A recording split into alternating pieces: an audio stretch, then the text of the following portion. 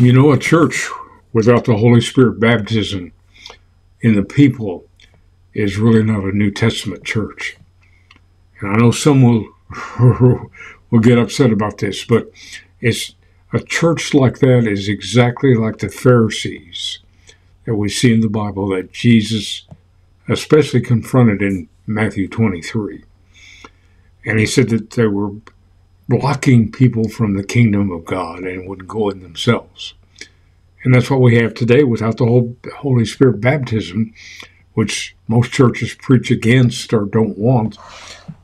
We've got the same exact thing, and that's what I've been talking about. And the Lord has told me to talk about. So in Matthew 5, we find this, and Jesus was again speaking to the Pharisees.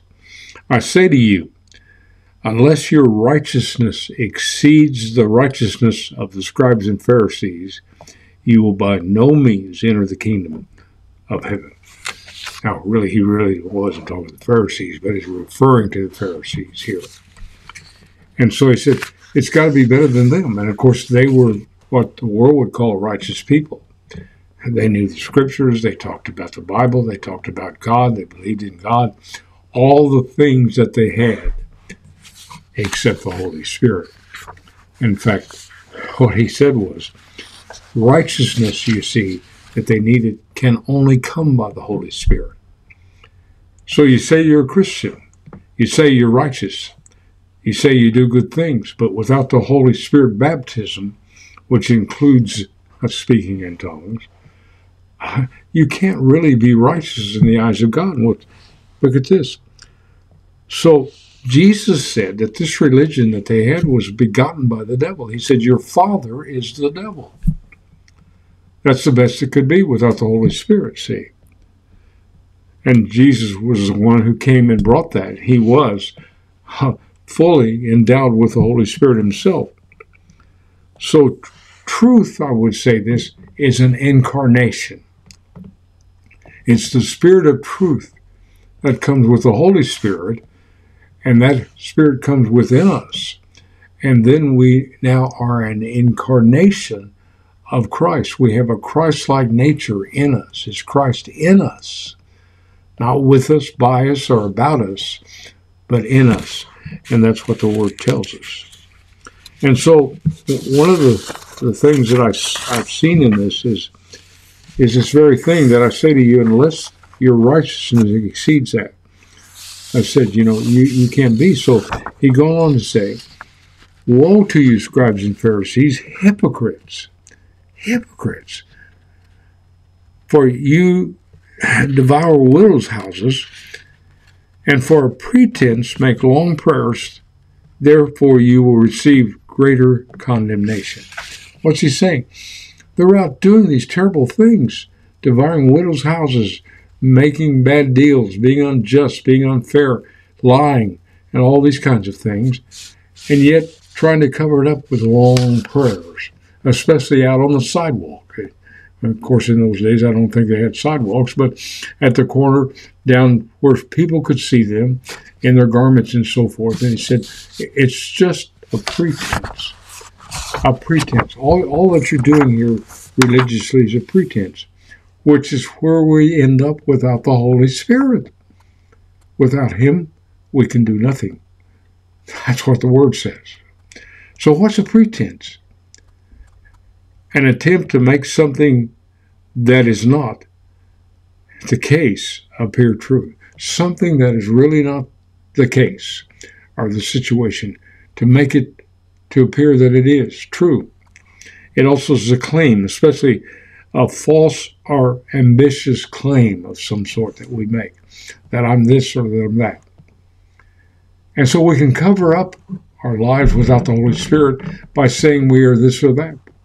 We can name some denomination. I'm a blank, fill in the blank. I'm a this, I'm a that. And that is not the Christianity that Jesus came for us, okay? In fact, we look in 1 Corinthians 13, and we see the scripture about what love really is. And the Lord said to me that there is no love without me. Don't say you love something when really you have affection for it, or you care for it, or you worship it, or whatever. There's only one love, and that's God.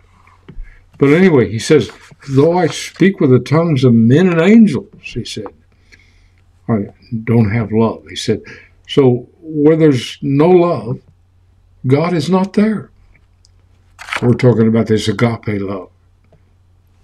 And so he says, and though I have the gift of prophecy and understand mysteries and all knowledge, and though I have faith, he says, even faith that could even move mountains. And he says, and though I bestow all my goods to feed the poor, and though I give my body to be burned, and have not love, it's nothing. It profits me nothing. So this, in a way, could include some people that have a degree of the Holy Spirit, if you see what I'm saying. And so this is something, again, about the Holy Spirit that I want to share with you, that is on my heart, that having been there, having been deeply involved in religious activity, in a church, in a denomination, and believing that I was saved, believing that I was okay, believing that I was doing what God wanted, believing that I was whatever. But I didn't have the very essential thing that I needed, and that was the Holy Spirit baptism. And all I'm just saying, I got the Holy Spirit when I got saved. No, I'm talking about being baptized in the Holy Spirit, experiencing the fulfillment of the second feast, the Feast of Pentecost. It's been rejected, it's been renounced, it's been denied, all the things that have been done, and especially tongues that come with it.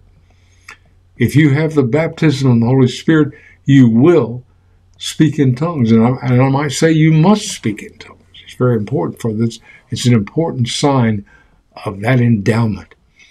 And that endowment is then an incarnation of the Christ within us.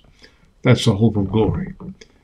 I know that many of you that watch this have already been there and so forth, but I'm making an appeal, hoping to reach some of you out there that are caught up in this deception and lie, to keep you from being supernaturally endowed to walk this walk, to be one who can cast out demons, one who does speak in tongues, because we don't know how to pray as we ought.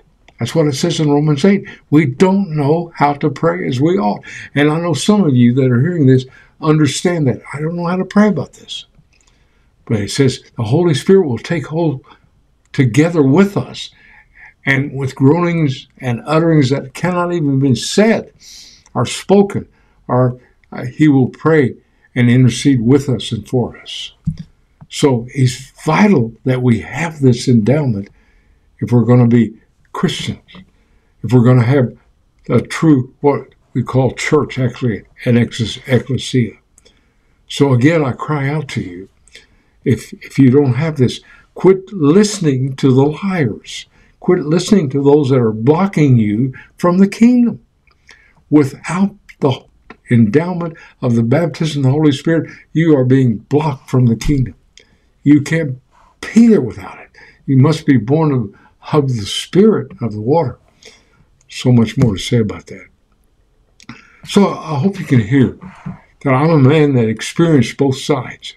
I've been there to the point that I tried to walk this walk. I was dedicated to the Lord. I was appealing to the Lord, but nobody told me. And so I finally just gave up and left the church. But when I came back, the first thing that within just a few days was, you need the Holy Spirit. Somebody was love me enough to tell me the truth. And finally I said to the Lord, Lord, if this is you, I want it. And all you got to do is thirst for it, want it. You need it. You must have it. And I mean, to the fullness that you speak easily in tongues.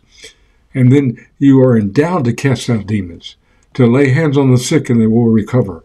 And then the scriptures comes to light. It lights up, and all at once it comes alive. And without the Holy Spirit breathing on the scriptures, you're going to get deceived. They're not going to be interesting It's going to be dull to read the Bible and so forth. If you're there, you need this endowment. And so I say to you that so many are living in a pretense. A pretense, of course, is acting like something is that really isn't there. So I pray to the Lord for anyone here, that this be real to you, that you've come before the Lord, and you need to get out of a place that denies the power of God through the Holy Spirit. A form of God, but denying the power thereof. And the Word says, from such turn away. Go somewhere and get among those, if you can. Find somebody that you can fellowship with, if it's one or two people in the Holy Spirit, and it will change everything. And you'll then begin to walk in the Spirit, be led of the Spirit, hear the Spirit, see in the Spirit, and your life will never be the same. Amen. Amen. Peace.